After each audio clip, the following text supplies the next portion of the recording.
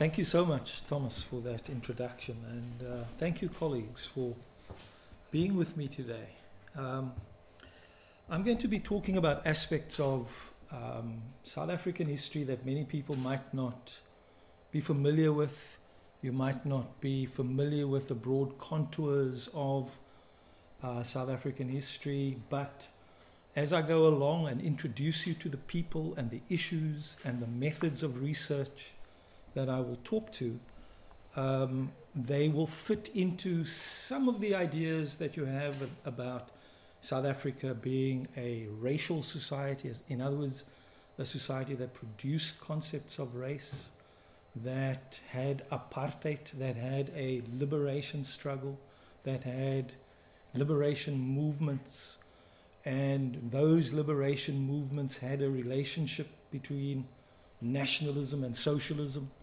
And so I'm sure that there will be a range of issues that that will be familiar to you. A few years ago, the Cape Town office of the African People's Democratic Union of Southern Africa, part of a small, if not almost forgotten section of the liberation movement, displayed a poster of a black and white portrait of Isaac Bangani Tabata, taken in the 1970s. It was an enlargement of the image on the back cover, as you see here, of Tabata's book, Education for Barbarism, which was an analysis of apartheid's Bantu education system, first published in 1959, while he was banned, and then republished in 1980. Photographed from the chest up in a pose that had him gazing into the distance and dressed up in a grey suit with horn-rimmed spectacles and a pen prominent in his pocket. This was an image of Tabata as political leader turned into a realm of memory. On the back cover of the book, the Tabata was described as an indefatigable organizer, orator, and writer, the leader of the late leader of the Unity Movement, the All-African Convention, and the African People's Democratic Union of Southern Africa, who have been very active in the national liberation struggle of the oppressed blacks over 40 years. Now, not far away, in the District 6 Museum in downtown Cape Town, a large portrait of Tabata was installed as part of a portrait gallery. Tabata's image, large, light, and transparent, hung between other portraits of political leaders and writers from District 6. The same Tabata photographic image was also on display downstairs. Now, that's the image I'm talking about.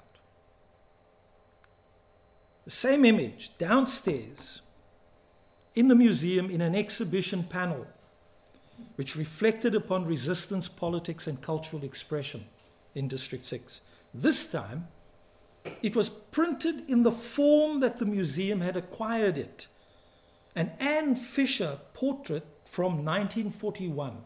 Anne Fisher ran a studio in Cape Town and had, at this time, very close relationships with different activists on the left. The image was sellotaped inside a makeshift soft brown frame. And in the panel, it was deliberately displayed alongside an image of playwright and author Dora Taylor in a narrative juxtaposition to indicate a close relationship, including one of biographic production. This was an image positioning that became a source of controversy in the museum. In different ways, then, the idea of Tabata as a leader to be commemorated was placed in a display environment which tried to transcend the frameworks of triumphal pantheon and illustrative image. In my work, I suggest it is possible to transcend conventional documentary methods of historical research by becoming more tuned to questions about the culture of politics. Political history and intellectual history can become open to cultural and even literary questions about the repertoires of resistance, the rituals of spoken words and speech genres in public gatherings, and the written transcripts and rhetorical strategies of the printed word. The unity movement and its structures were settings for the production of historical knowledge through different mediums of expression. And such knowledge was put to work in the service of the movement's objectives as they shifted over time under shifting conditions. As an indigenous emancipatory project with modernist overtones, what is conventionally named as the unity movement can be seen as an assemblage of forums, publications, and relationships and organizational rituals.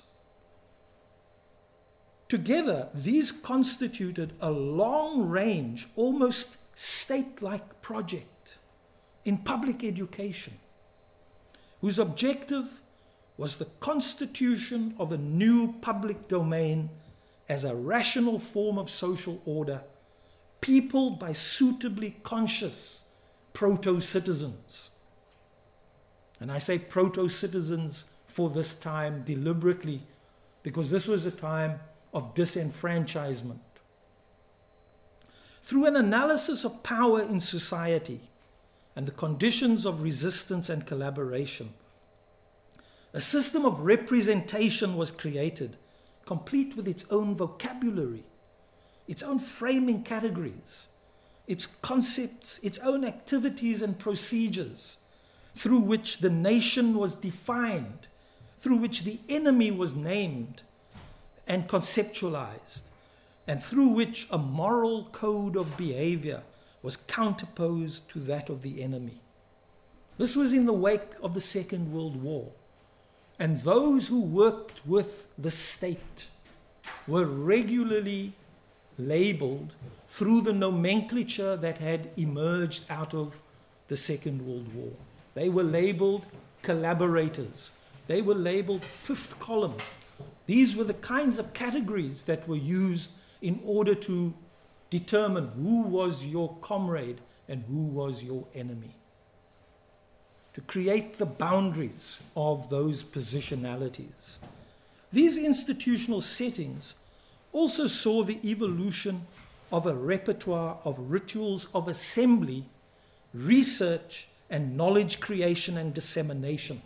So one of the arguments that I make elsewhere in this manuscript, in this book, Information, is that a layer of intellectuals, of black intellectuals who had been thwarted from access to universities, turned the political movement into their university arenas. This was, when they did their politics, they were doing research. And so speeches, they made speeches at public gatherings and in meeting halls, which were like lessons in classrooms. And they conducted political tours, which were akin to field trips. A domain of publishing was constituted of leaflets, newspapers, pamphlets, and books, which were intended for the circulation of ideas, analyses, and concepts for the edification of the people, for the development of their consciousness, and the construction of an entire social and political imaginary. This was an arena of education that extended beyond the framework of formal schooling. An entire program in public education with its own pedagogy through which the nation was taken to school. The discursive construction of the subject in these spaces of knowledge production also raised questions about the collective and the individual, and history and biography, as political leadership was exercised through a politics of collective identification and mobilization. Now, political biography emerged as a key aspect of this knowledge system, and narrations of I.B. Tabata's political life, produced and projected within particular biographic relations and under changing conditions, were at the center of attempts to provide a historical basis for political claims. It was the written word and claims to authorship that provided the conditions of individuation and served as the threshold of biography. The emergence of a politics of presidentialism out of a prior emphasis on collective leadership was also discernible in photographic depictions. And I won't discuss them here. I'll just show you very briefly some of the examples of the transition from photographic reticence. This was a time in the 1940s when Tabata hated the camera. He refused to be photographed. It is almost impossible to find photographs of Tabata for the 1940s. There's this accidental photograph taken while they were on an excursion in the Free State on their way to a meeting elsewhere in the country. And you can see he's taken off guard. He's without his spectacles. But there are two interesting studio portraits of Tabata taken by Anne Fisher. There's the one I showed you earlier, and there is this one. But in the main, these are the only photographs that I have ever come across, as opposed to what happens later. This is the culmination of the embrace of portraiture, the embrace of the camera. This is the cult of presidentialism in all of its might, and I'll come to that later. Tabata's long-standing association with Dora Taylor was the key relation through which biographic representations of his life were produced. This occurred in what I call a borderland, a transitional space between the public and the private, and the political and the personal, that mirrored the cleavage between open and clandestine or underground political activity. In this perspective, it is also possible to look at reciprocal constructions and the ways in which people have narrated each other in relationships, especially ones that have been ongoing and formative. Now, narrations of Tabata's life emerged for the first time in tentative ways, more or less around the time of his arrest in the Eastern Cape, in the former Transkei, at a place known as Mount Aleph in 1948. These biographic intonations were taken further in 1956, when Tabata was banned for 5 years under the Suppression of Communism Act. And while repression served as an impetus for biography, the process of individuation that accompanied Tabata's writing and claims on authorship ultimately could not be contained within the principled code of collective leadership and the adherence to the principle that had characterized the movement's politics during the 1940s. Collective leadership as a cumulative system of ideas had previously been seen as an advance on an older system of the cult of the chief or the leader. It was seen as an advance on the older system of the reverence of the elders and the contempt for the young. Undoubtedly, this emphasis on the collective also gave individuals security, with safety in the collective under repressive conditions. And it also contributed to an impression of a wider political set of commitments and structures rather than the work of a small, even conspiratorial group. So for most of the 1940s, Tabata's writing and publishing occurred without authorship, behind a veil of collectivity, as a conscious and deliberate program of political intervention and textual production, which was incorporated into the political code of selflessness. And the anonymity of the pseudonym for almost all of his pamphlets and his writings in bulletins and newspapers and magazines was an attempt to shift the focus away from specific activists and producers of written ideas in order to encourage adherence and loyalty to the movement. However, Tabata's writing, whether or not under his own name or pseudonym, was not entirely individual. The Tabata collection provides ample evidence that his writing emerged out of his relationship with fellow Workers' Party member Dora Taylor. Let me take you back to that image so that you can ponder that juxtaposition while I talk to you about Tabata and Taylor. This relationship was marked by an intense and ongoing political and personal interchange. Taylor had been immersed in a program of creative and political writing, as well as literary criticism. From the second half of 1941, the energies of Taylor's political analyses became directed towards assisting Tabata in the production of political interventions under pseudonyms. His writings were produced in a relationship with Dora Taylor, at her encouragement, with her active assistance, and drawing on her prior experience as a writer. Sometimes she was secretary, wordsmith, grammarian, editor. Sometimes she was the amanuensis. But it is also possible to argue that she was also the silent, unacknowledged co-author. Taylor became immersed with Tabata in the almost daily work of written composition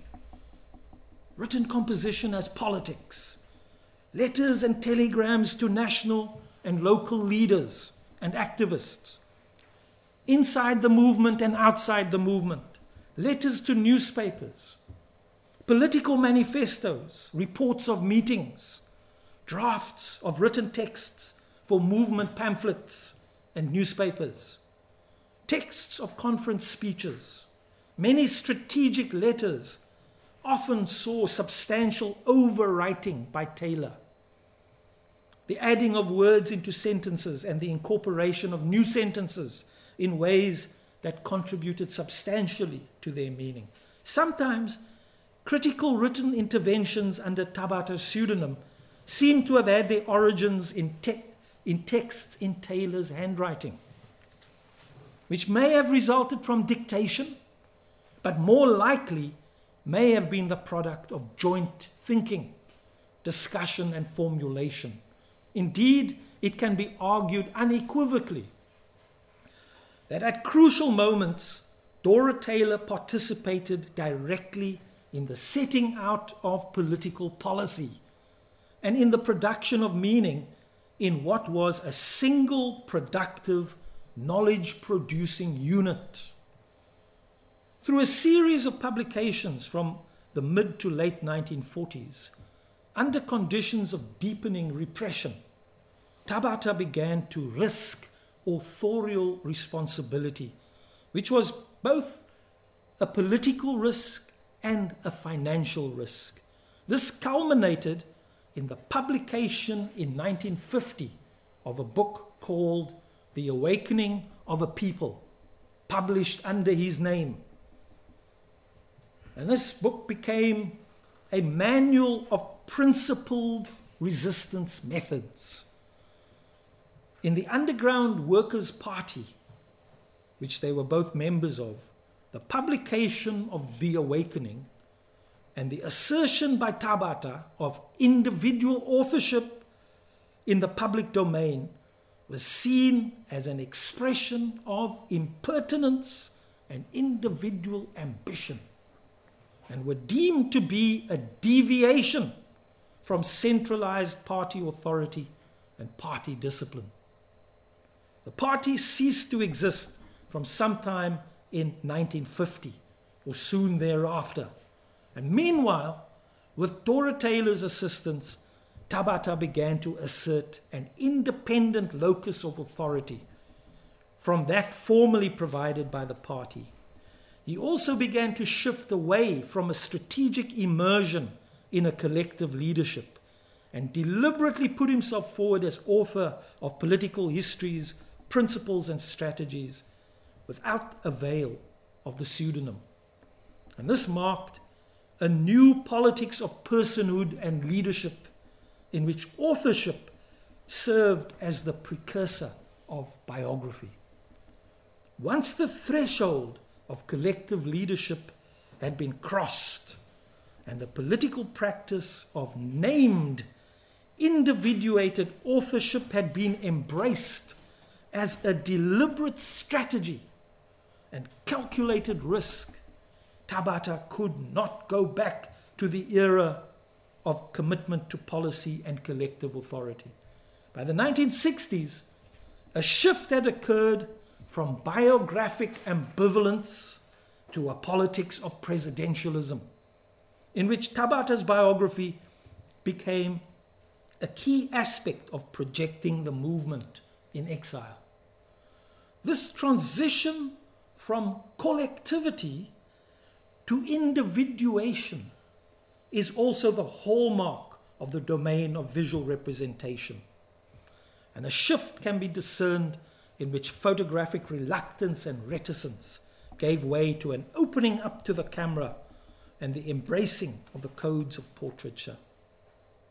Having previously rejected individual attention in favor of an adherence to political principles, especially that of the collective leadership, I.B. Tabata emerged as the most visible leader of the unity movement, whose photographic portrait was widely circulated as the embodiment of its leadership.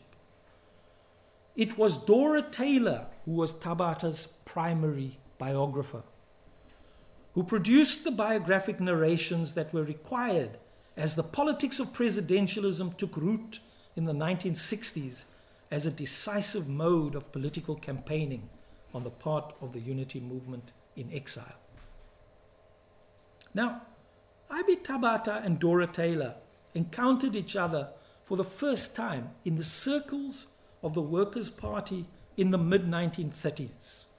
In 1936 or 1937, Tabata was engaged by Dora Taylor to sing in a cultural production for the Spartacus Club, the public culture debating forum and lecture forum of the party, and he sang songs that had been composed by her.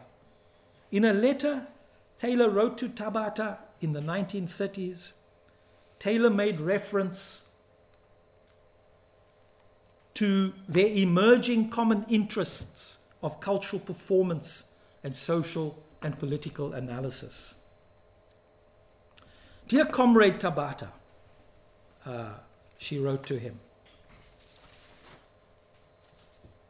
J.G., Taylor's husband, suggests coming into our new office hall, our new hall next Saturday at 7 o'clock, allowing an hour at least for rehearsal before the lecture.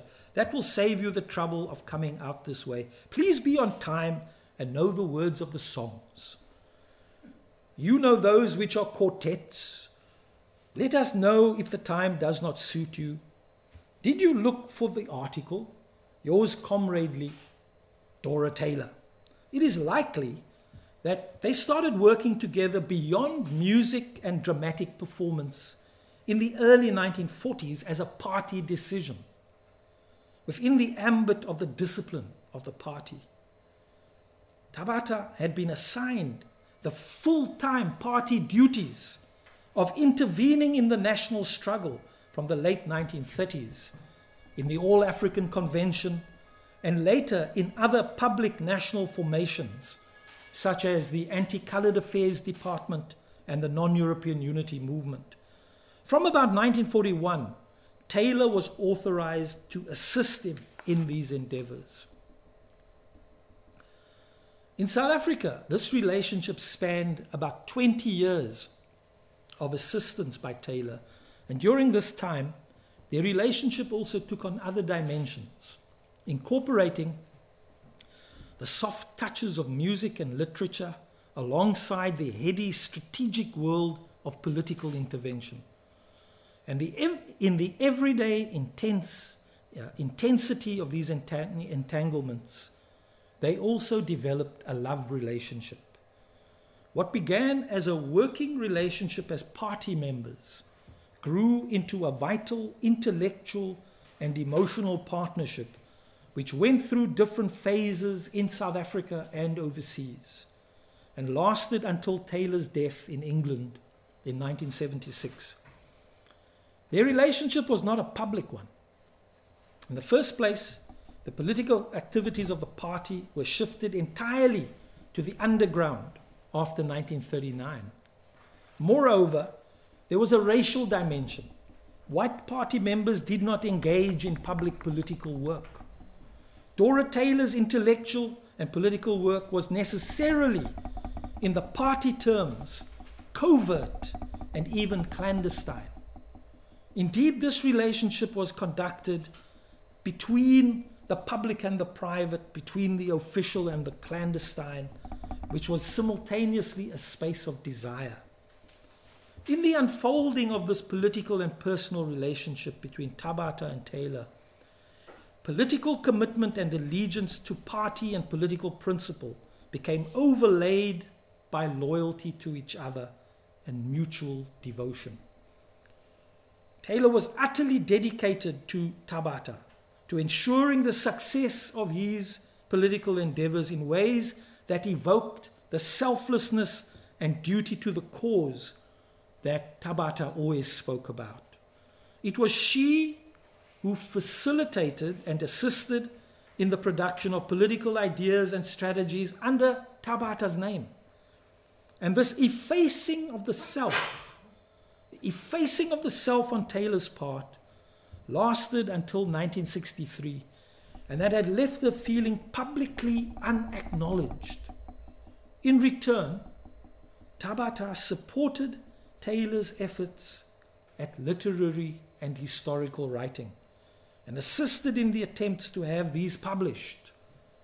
These exchanges occurred in the everyday unfolding of their relationship. And so even when Tabata was away from Cape Town, Taylor was moved to write to him about feeling deeply lonely in the process of writing, about its progress and her discoveries in her research. In the 1940s and early 1950s, Taylor researched South Africa's colonial past, seeking to revise the distortions of history. In 1948, after Taylor had completed writing a play about the killing of Hintsa by the British forces in 1835, it was marshaled in the service of building the movement.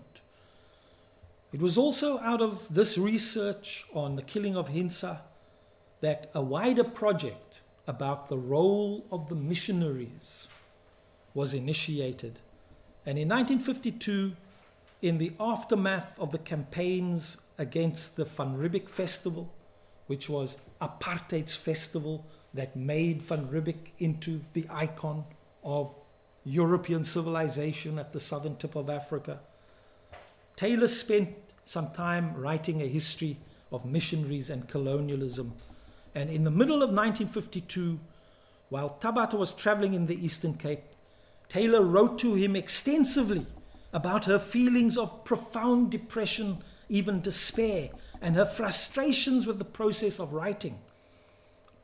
And of the frustrations at the process of writing history.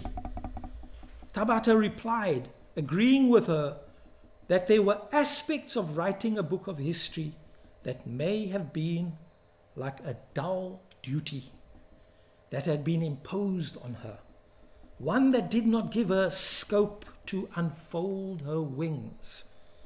However, he impressed upon her the importance of completing this project before she turned to her own political field of creative writing. In another letter written by Tabata to Taylor from Engcobo in that same week, Tabata expanded upon his argument about the value of this book that she was writing, the role of the missionaries in conquest, especially after reading drafts from it to groups of rural people. Every evening they would gather around the fire and clamor for a reading. You know D, they referred to each other as, he referred to her as D, and she referred to him affectionately as B, my B, which was short for his second name, Bangani. You know, D, the work has sequence. One is conscious of shape and form, even in these few pages. You have managed to get over the dryness of a presentation of historical facts without resorting to floweriness of language or facile journalese. Tabata admitted that he understood Taylor's difficulty in being forced to bend her style and to cast it in a different mold. Taylor's style demanded the flight of creative imagination, like Shakespeare's poet. History, on the other hand, he said, clips your wings and trammels your feet in shrubs of historical data. At the end of 1952, The Role of the Missionaries in Conquest was published in Johannesburg, and its anonymous authorship was designated as Nosipho Majeke, carefully chosen by Dora Taylor as a Xhosa'ized rendition of her birth name, Dora Jack. Sipho is the Nguni word for gift, as Dora is a Celtic word for gift. And so the Xhosa'ized authorship, anonymous authorship of this book published in 1952 was given as Nosipho Majeke. Tabata supported Taylor in her writing and put some effort and enthusiasm into selling copies of her book as he never did his own. He also reported to Taylor that her book had caused general excitement at the 1952 conference of the Cape African Teachers Association. It had been sold to the queerest assortment of people: students, teachers, peasants, storekeepers, ministers, school managers. It was a document worthy of pride of place in the literature of the movement. Then Tabata also admitted his own affinity for Taylor's book and claimed a seemingly acknowledged hand in its creation. What am I supposed to feel about it?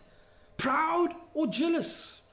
I must confess I had what I imagined to be the pride of a father when he receives the news in the next room that his wife has successfully delivered a son after a difficult labor. He feels as if he had something to do with it. Taylor recorded in her diary that the anonymity of the book's authorship and its publication in this way had been agreed upon to protect her.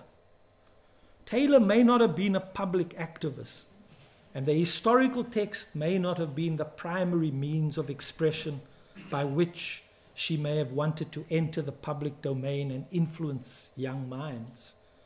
In addition, she had become accustomed to an unacknowledged and unacknowledgeable position of the clandestine and anonymous facilitation of political strategy and written political expression.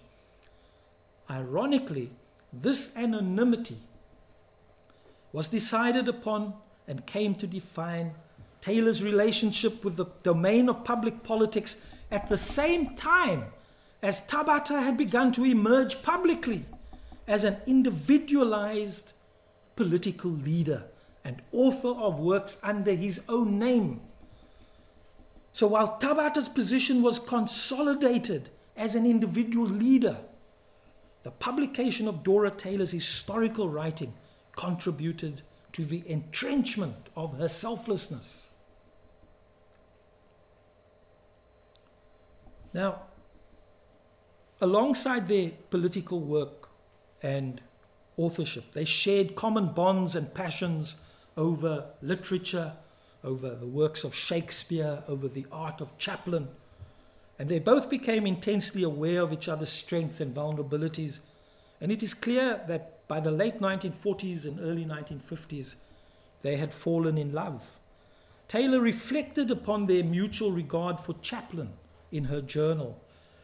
While the medium of film may have been debased by mass production, she wrote, Chaplin had an ability to translate his personal experience in childhood into a universal waifdom. After having listened to a record at Taylor's house, which made him think of a bird with a broken wing, Tabata went to see the film Limelight. And even though Taylor could not have viewed it with him legally, Tabata knew that she was watching it with him. And when he called her afterwards to talk about it, he was too moved to say much, as his heart was broken to see a great artist die. This shared knowledge was the source of the phrase broken wing, which Tabata used regularly in his communication with Taylor. For Taylor, her own childhood had been characterized by rootlessness, which was the cause of what she called her uncompromising attitude to family relations.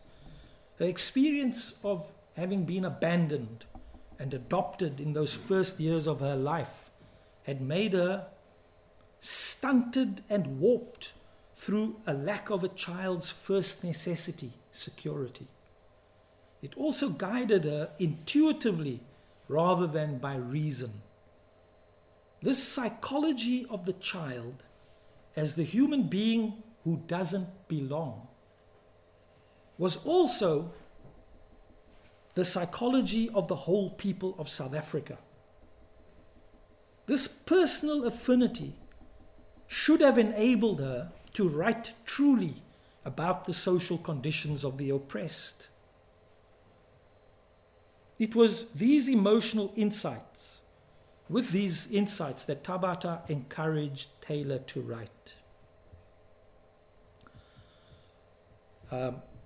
As a way of addressing the tautness that is against writing, Taylor had learnt the necessity of the relaxation of the whole being from Tabata. Even with Tabata's encouragement, there were hurdles to be overcome. And as she wrote in her diary, in her solitary communication with Tabata, B, my heart is full, as if I were the young mother I was trying to create. I do not know what it is to feel as a daughter to a mother or to a father. It is a tremendous gap in the life of a child, and somehow I must convey it. It is the absence, the whole absence of a set of social sensations that must affect one's own experience as a mother with daughters. In spite of the obstacles and challenges, the result was her most mature work, The Rebel. Taylor recorded that she had finished the story for Tabata, for B, a work which was born out of the strains and pressures of the last 6 months. And in the 1950s, she continued to write for him, alongside the varied forms of support that she gave him with his political work and political writing. And In return for these services, Tabata continued to encourage Taylor's authorship and to champion the cause of its dissemination and publication. So in 1957, while he was banned, in a very interesting correspondence, Tabata wrote to the London Magazine with a short story written by Taylor called Tread Softly, which he asked to be considered for publication. In interceding for Taylor, Tabata introduced himself as an African, deeply involved in the activities of my people in their struggle for liberation, and as an author who had written a history of the movement in South Africa. And this, he said, qualified him to explain the significance of Taylor's text. Up to the first half of the 20th century, he suggested, South African writers had been mainly Europeans who wrote from a particular distorted angle and presented us as less than human, objects of pity or laughter, or as the noble savage. While some white writers since 1950 had written with a certain amount of sympathy for the African, they wrote as onlookers seeing us from a distance. Dora Taylor, on the other hand, he said, had transcended this distance. And according to Tabata, the story written by her in her own name indicated that she writes for us, not about us. And through this authorial location, Tabata contended that Taylor gave artistic expression to our feelings as human beings, plunged in the various situations of the complex racial system of South Africa. Taylor wrote simply, he argued, without the intrusion of extraneous attitudes. Those outside may not understand how difficult this was because of the constant pressures imposed by the racial situation in this country. From the late 1940s, Tabata and Taylor's relationship was also a space of biographic production. Here they reflected upon and conceptualized and evaluated each other's formation as persons and writers. This intense space of authorial production, political intervention, and biographic narration was a meeting place of the self and the movement, the individual and the collective, and the personal and the political. Now, to suggest that Tabata and Taylor's relationship was one of love and devotion may be interpreted by some, and indeed is going to be interpreted by some, as sacrilege against the memory of Tabata's public partner, Jane Gould, who was conventionally seen as the person with whom Tabata had established a lifelong political and personal partnership. At the same time, historians of the unity movement and literary historians have continued to refer to Dora Taylor simply as Tabata's friend, Workers' Party comrade, and political secretary, or just a movement supporter. These conceptions have failed to understand the nature of this relationship and Taylor's significance in Tabata's political and personal life. They have also imposed a monogamist moral framework for comprehending these issues. Tabata and Gould were certainly comrades and lovers. Taylor, on the other hand, was married to psychologist and fellow party member J.G. Taylor, with whom she had 3 daughters. Apart from Tabata and Taylor's immersion in other long-term relationships, the 1950s were also a time of absolute legal prohibition of sexual relations between black and white. Now, as I move to an end, I just want to introduce you to some more of their exchanges and correspondence, particularly as they express to each other the difficulties of being apart. she recorded her anxieties of being of being separated from her confidant. I now know to the full the tricks which time plays during separation with no means of communication.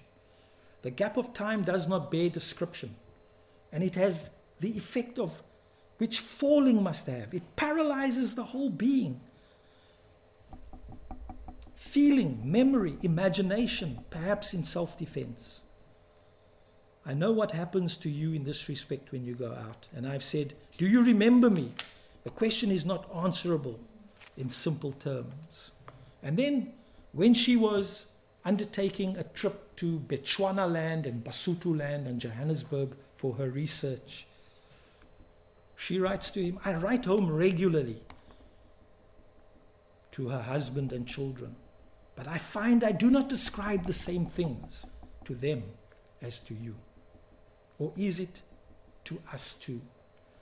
Writing quickly both to them and to you, I do not deliberately make the difference, yet my mind remembers different things as the pen flows towards you.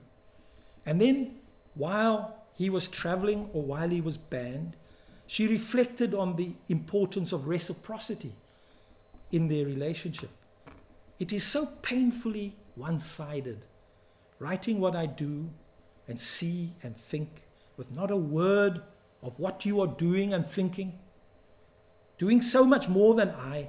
The essence of our rich relationship is its capacity to give and receive in equal measure, and this is violently broken at the moment.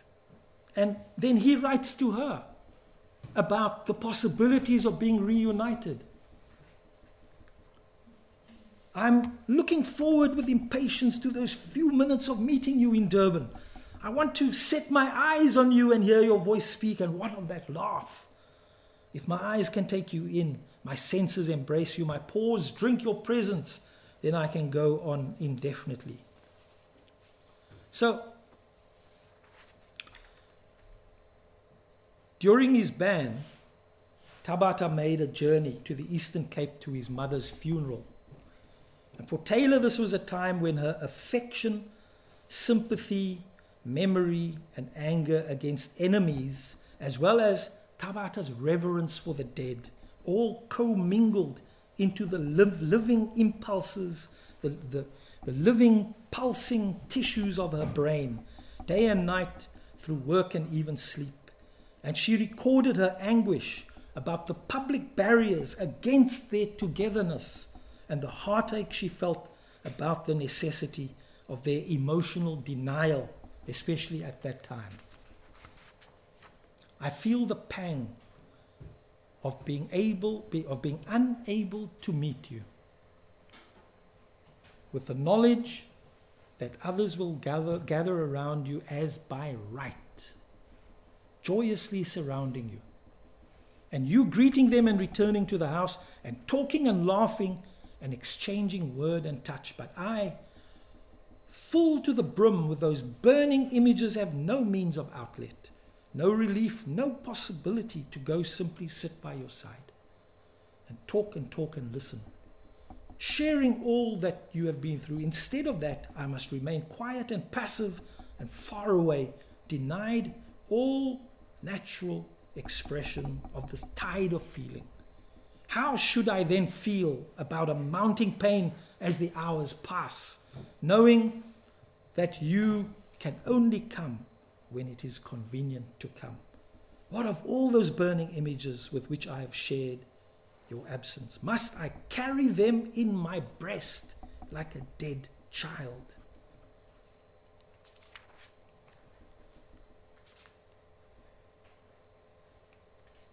So, as I finish, I suggest that inside of this relationship of authorship and of devotion and of love, Taylor became Tabata's main biographer. It was as her own writing was getting rejected by publishers she increasingly devoted herself to supporting his political work. And even when, in 1963, she was admitted into a public position in the political movement, this occurred in a way that had her constantly supporting Tabata's political work, which was now conducted in exile, in the settings of the Organization of African Unity, in the quest for political support and financial support from African governments, from Zambia and Ghana in particular. And this required a political movement to look like a proto-government in waiting. And this was what generated this presidentialism. And going overseas on fundraising tours also required the movement to be presented as a proto-government in waiting. And it was Dora Taylor's work, done in the selfless way, that produced those biographies, that produced the narrations that eventually found their way into the anti-apartheid archives that were being constituted overseas. Mutuality gave way to presidentialism, and culture and literature gave way to political struggle. Taylor's intellectual life became increasingly devoted to promoting Tabata and his writings.